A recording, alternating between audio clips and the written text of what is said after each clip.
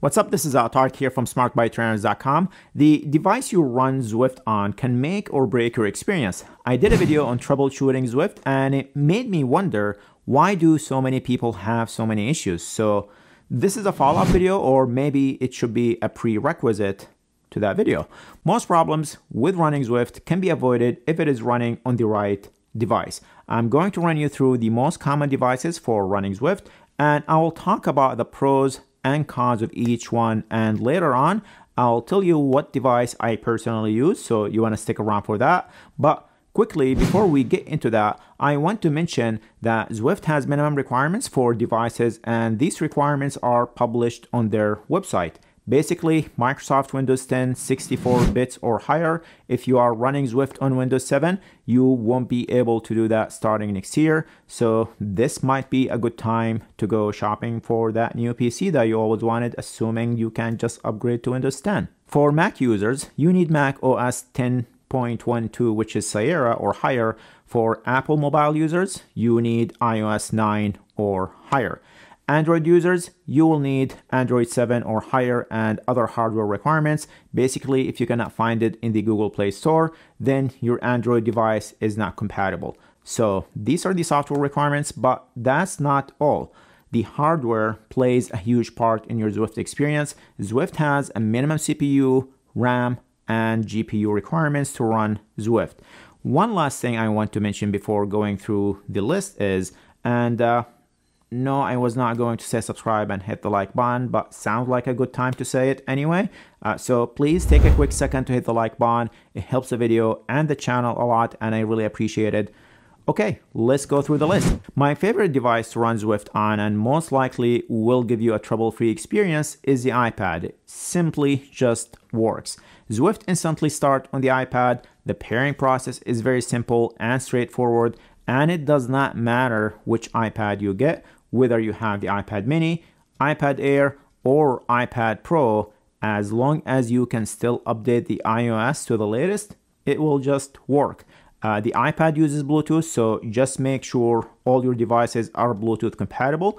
So if you are using a Garmin heart rate monitor that only broadcasts an ANT+, that's not going to work. Also, with an iPad, you can still run the Zwift Companion app on your phone to give thumbs up, chat, and all things you can do with the Companion app. My second favorite device from a simplicity standpoint and trouble-free is the Apple TV 4K, first generation or second generation. Just make sure it has a 4K on it. I have personally used the Apple TV for about 2 years and really never had any issues. It's also the most economical hardware to get you starting with Zwift. You can buy an Apple TV for around $180. I have seen it even go for $120 on Black Friday, and you only need to get the 32 gigabyte option. Apple TV just works. Zwift starts instantly on it, and you get to use your big screen TV with that. The only problem with the Apple TV is it does have limitations on how many Bluetooth devices you can pair to it. So if you try to pair a bike trainer, a heart rate monitor, and a separate cadence sensor, you will run into these limitations, but you can override these issues by using the pair with the Zwift Companion app option. Also, many of the new bike trainers measure cadence, so it can be paired as power, controllable trainer, and cadence using only one Bluetooth signal, which solve the Bluetooth limitations with the Apple TV. Zwift and Apple TV remote do not play well together, but you will eventually get used to it. Zwift is also working on fixing that soon with a new redesigned interface, and hopefully we'll see that new interface very soon. With the Apple TV 4K, you're not going to run Zwift in 4K. Actually, just a basic graphic profile and will get you 30 frames per second. But if you've never seen Zwift in Ultra or 4K, you won't even know what you're missing. Okay, moving on to laptops and desktops. One thing I like about running Zwift on these devices is you can use the keyboard and mouse and use some of the Zwift keyboard shortcuts and different camera angles that you don't get on other devices.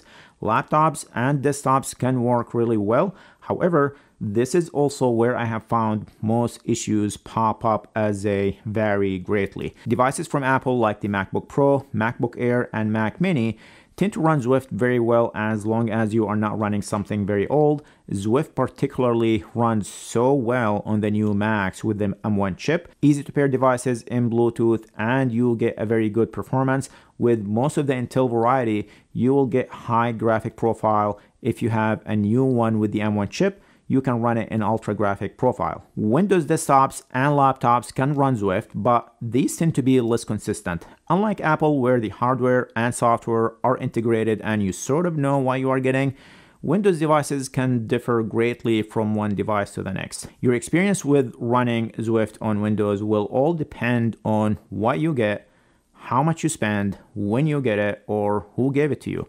But assuming you have something that meets the requirements, you should have a very good experience. One issue that I have noticed with Windows is they tend to have more trouble with Bluetooth connections, so you might have to settle for ANT+, which I personally do not like to use when indoors. I know this can be a controversial topic, but when indoors, Bluetooth works much better than ANT+, and I stand by that. And you can also improve your Bluetooth experience by getting a decent Bluetooth hardware. Bluetooth aside, one plus with Windows devices is that if you get a decent graphic card, you can run Zwift in 4K. And once you run Zwift in 4K, everything else will be inferior and you will never be able to go back. Okay, let's talk about running Zwift on your smartphone. These are great and easy to run Zwift. They are convenient as they are with you all the time, and Zwift runs really well on them. I have used my iPhone a lot when going to a gym to run on a treadmill. The main downside with using your phone is that screen size, and you can't use the Zwift Companion app, but other than that, these just work well. iPhones are Bluetooth only. Some Android devices have Bluetooth and ANT+. Okay, so I have run Zwift on almost all of these devices, all except Android, and use them for a decent period of time. From my own trial of all of these, my favorite and current setup, which I have been using for the past 2 years or so, is this Alienware Windows desktop. I know everyone who knows me and know how much I love Apple is shocked right now. Yes, I said Windows. It's a 10th gen Intel Core i7 with NVIDIA GeForce RTX 3060 Ti connected directly to a big screen TV via an HDMI cable. It is just sweet. It works so well, and I get 4K graphics and some ridiculous crazy frame rates, but unfortunately my TV does not support that high of a frame rate, so I'm usually maxed out at 60 frames per second. Even so, I just love it. I rarely have connectivity issues, and with the smooth frame rate and graphics, I feel like I'm right there in Watopia. Okay, this is all I have for you here today. Hope you find this video helpful and help you better understand the different devices you can use to run Zwift. And if you know of someone that can benefit from this video, there is a share button that you can press and send them this video. Remember to hit the like button, and if you are still watching and have not subscribed yet, then you know what to do. Thank you for watching, and see you guys in the next video. And as soon as Apple releases a Mac Mini that can run Zwift in 4K, that Alienware will be out of here.